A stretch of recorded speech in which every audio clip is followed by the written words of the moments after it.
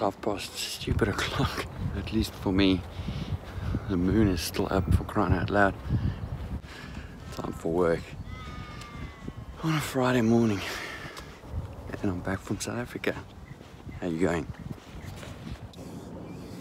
Okay, it's just me always tree lopping. The stupidest word like ever. Isn't it just cutting branches off? See what these guys are doing back here. That's the tree. Looks thoroughly hacked. I mean, come on. Do you know? Seriously. Branches in the hole. The bus stop. Don't get it. Today, what I wanted to talk about is our not to do drone footage. As you know, I went to South Africa recently, took my drone. I was very pleased with that. I flew it out over the sea. I didn't have a laptop with me, so I couldn't see the results straight away. So that's point number one. Have some way of reviewing your footage easily. I'm waiting for my bus, and that's not my bus. So I flew the drone out into the sea. We had just a beautiful location. Maybe I can pop up one or two photos of the location. And the problem I found was the footage wasn't great, right? So I'd wasted all that time, all that money, all the effort to take the drone out, and I had crap footage. So I'm really disappointed. I'll show you some of the drone footage. There are bits that are usable. Bear in mind as the DJI sparks up, which is fine, it's perfectly usable. So I guess point number two is I didn't have a flight plan. I just took it and I flew it out and tried to control it as best I could. Moved it over areas of the ocean that I thought was far out enough. Turns out it wasn't. Turns out, although the drone looks tiny in the sky, I wasn't really far out enough to make it worthwhile. I should have gone out further. Having said that, on my first flight out, I ran into a small snag. I got dive bombed, or at least my drone did, by some seagulls. It's quite funny really, but not when it's your only drone, and it cost me a lot of money, in my money in any case. So I was really worried about the drone, and I brought it back at great speed.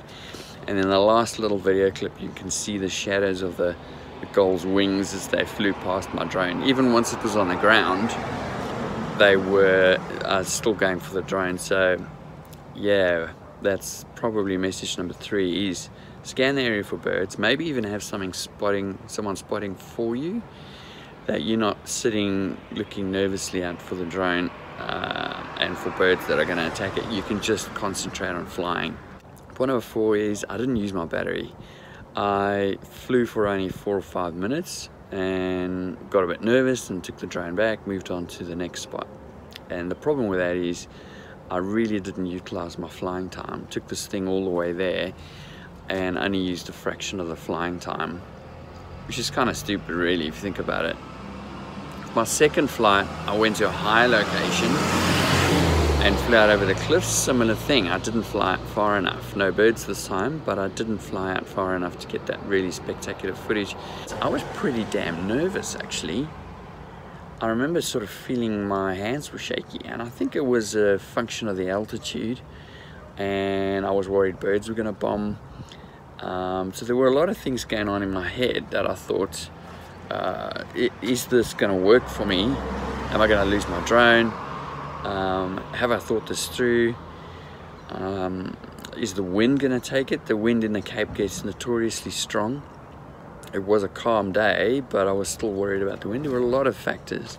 Point number 4 or 5, can't remember, is practice. The more you practice with your drone, the less you're going to worry about losing control of the drone. So doing that again, I would actually fly the path I want to fly a few times, stop, check the footage, and do the flight path again and check the footage again. I'll show you the footage that I got in the end, and you can decide for yourself whether it's crap or not. I think it's crap, considering the effort I went to. So that was today's episode. I hope you have some commiseration for me and my drone footage. Oh, newsflash.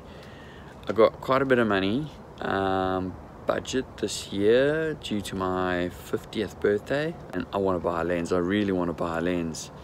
Let's see. Speak to you in the next video. Look forward to it. Bye.